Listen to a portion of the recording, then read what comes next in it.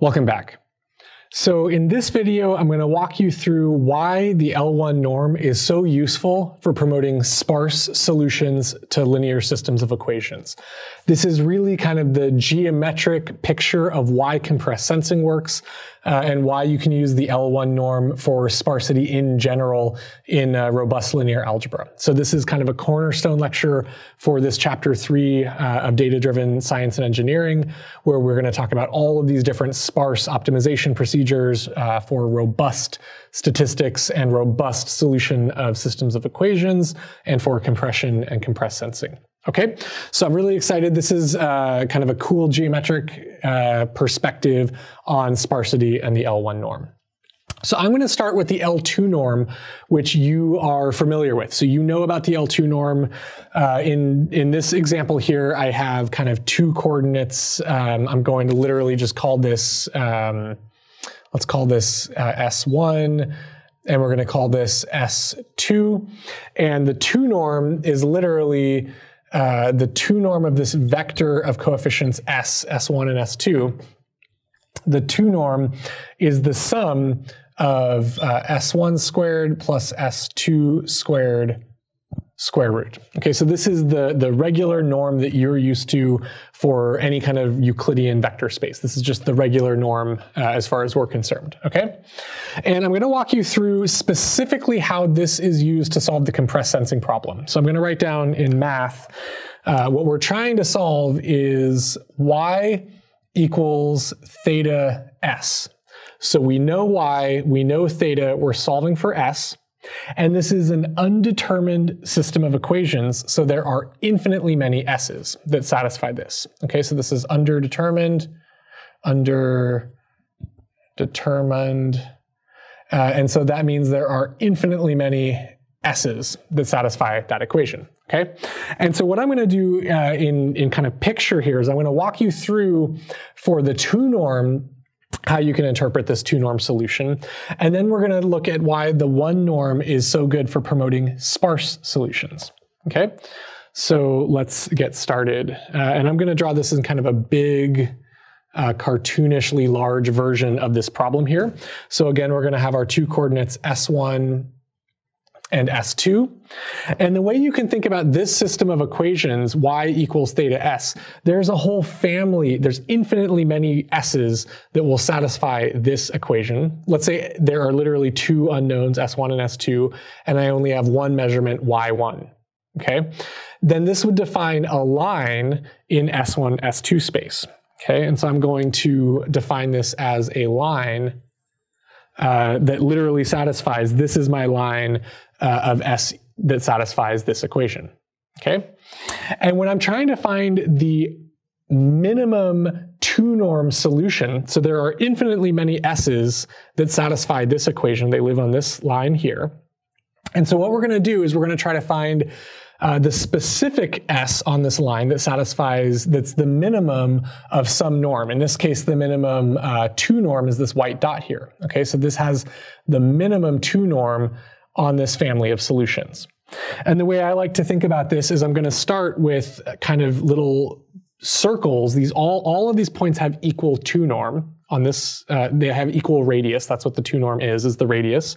These all have equal 2 norm, and I'm going to grow this until I just intersect this line. And that means that this is the point on the line that has the minimum 2 norm. It intersects the circle of minimum radius, of the smallest radius. Every other point intersects a larger radius and has a larger 2 norm. Okay, so this is literally the kind of L2 solution with the smallest radius. And I'm going to put radius in quotes because we're going to kind of relax what we mean by radius in a minute. Okay, so that's literally what we mean. Out of all of these infinitely many possible solutions of S that live on this line, we can find a specific one by finding the solution that minimizes the 2 norm. Okay, and that's what we did in the singular value decomposition, is we found solutions that minimized the 2 norm, which intersects this circle with that line. Good. Now, what we actually want to do in compressed sensing and in lots of other applications is we don't want the minimum 2-norm solution S. We want the S that is the sparsest possible S. It has as many zeros as possible and still satisfies this equation. Now, generally, that's achieved using this 0 norm, or the S that minimizes the 0 norm, and that would intersect this kind of pink plus sign with my blue infinite set of solutions S. Okay, and you'll notice here that if you look kind of at this white dot where this where my solution space intersects the minimum size plus sign, it's only pointing in the S2 direction. So S1 is equal to 0. This is a sparse solution. Okay, it has one of its components equal to 0, and only one of those components is non-zero.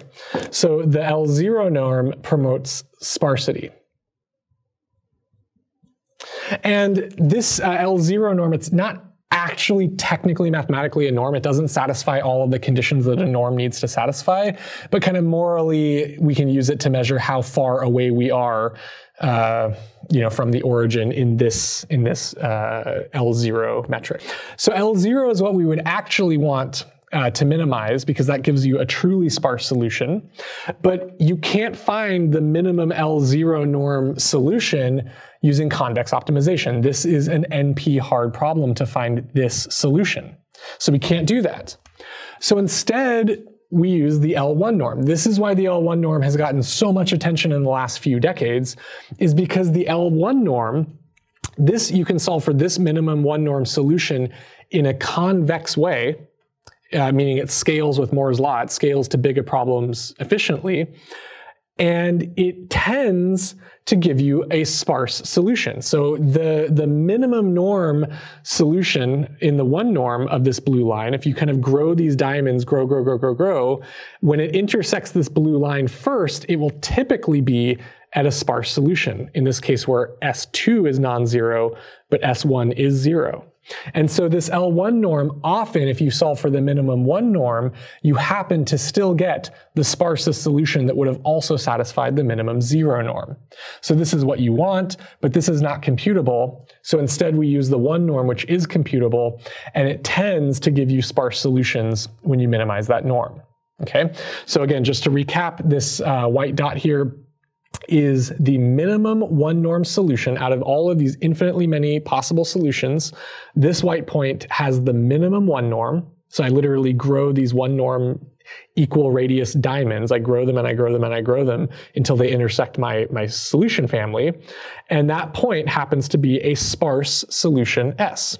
It is a solution because it's on this blue line, and it's sparse because one of the components is equal to 0.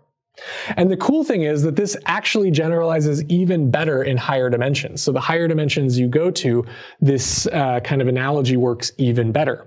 So these diamond norms are really pointy, and they tend to intersect underdetermined solution families at sparse solutions.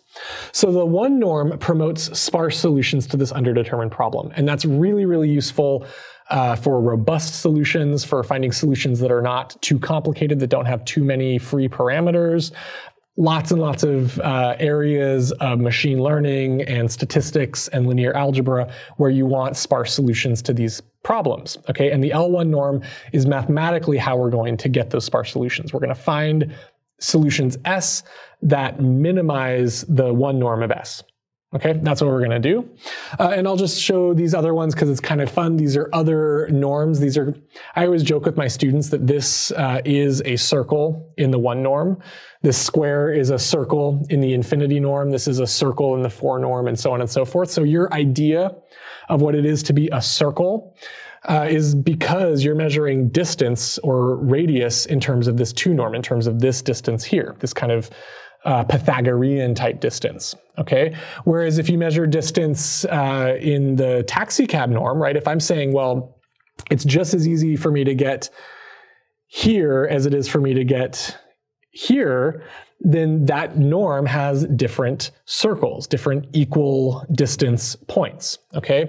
And so all of these norms have different circles or different, level sets of equal distance. In the one norm, I should write out what the one norm is for you. You probably want to know that. So the one norm of S is literally, in this case, the absolute value of S1 plus the absolute value of S2. It's literally just how much of S1 and how much of S2, and that gives you these pointy kind of diamond shapes. In general, it would be the sum of the absolute value of all of the components of S if this is, an n-dimensional vector.